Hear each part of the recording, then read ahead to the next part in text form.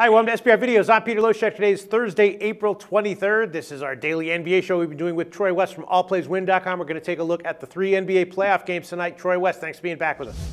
Hey, thanks, Pete. You got tough losses. The Clippers fall apart late. A late turnover by Blake Griffin, in my opinion, the difference. But hey, it's still been a successful NBA playoffs, and hope to continue in the block here tonight. I think it's a good card tonight, believe it or not, and we'll continue success throughout the playoffs. Do you have any, looking over the 3 games, are there any games that you want to give an official pick on, or are you just going to discuss the odds?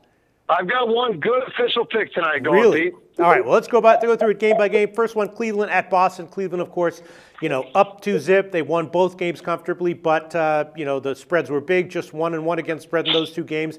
And now Boston is a relatively small home underdog. Last night it was 4 on the overnight. Now it's up to 4.5 or 5. Obviously Cleveland has a big talent edge here. The question is just how much will the refs want to hand Boston a game maybe in this 2-game home stretch here?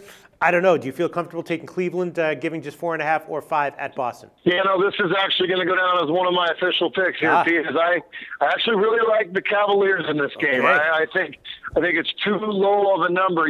This Boston team's getting way too much respect here, Pete. This is a team that finished below 500.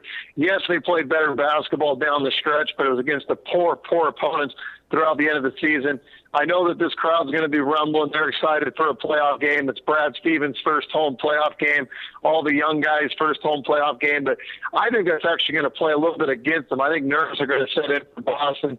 Historically, LeBron James has played outstanding in Boston. He's still got a chip on his shoulder because that's one of the places where he was knocked out in the playoffs a couple of years ago.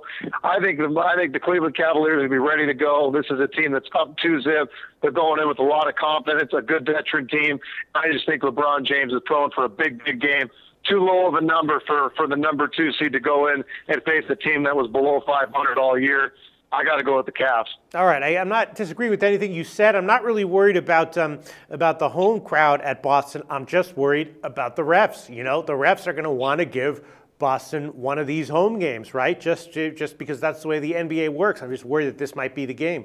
I don't know, Pete. I think it's a fair point, but you look at Memphis is up 2-0. You look Houston's up 2-0. Atlanta's up 2-0.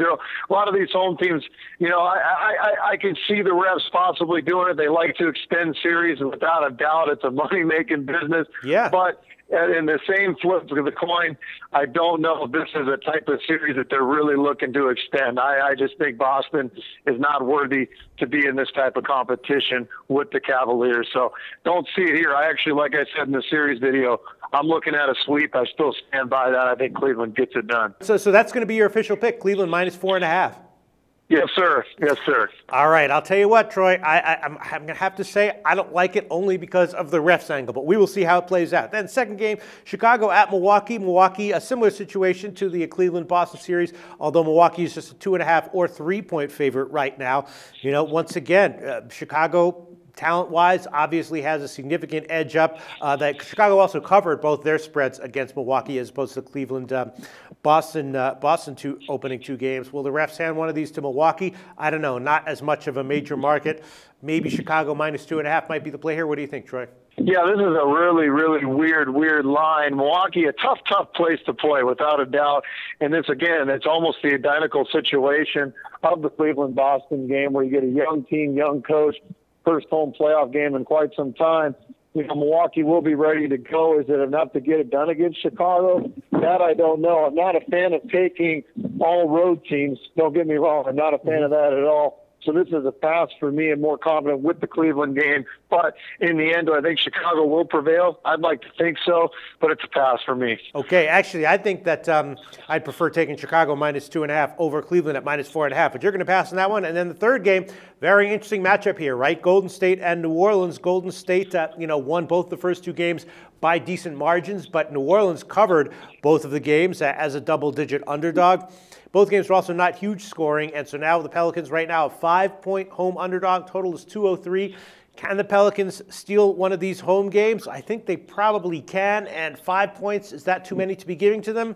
I think it probably is. I think I'd lean towards New Orleans +5, but I'm not going to be betting that one because you know what Golden State can do if they start hitting all their threes. But what do you think of New Orleans +5? Yeah, the last thing you said, Pete, really hits it for me, is the fact that Golden State can catch fire at any point. Sure, all teams can catch fire at any point, but Golden State obviously way more prone to do so. This team can shoot the three like none other. Way too much talent on the floor. They've blown out teams by huge, huge margins numerous times throughout the year. I just cannot go against Golden State. It's one of my written rules throughout the course of the year is do not bet an under for Golden State and do not bet against them. This is a situation 5. Yeah, it's kind of an interesting number without a doubt. And the Pelicans have been competitive in this series, but Golden State, I think, is prone to get that double-digit win at some point.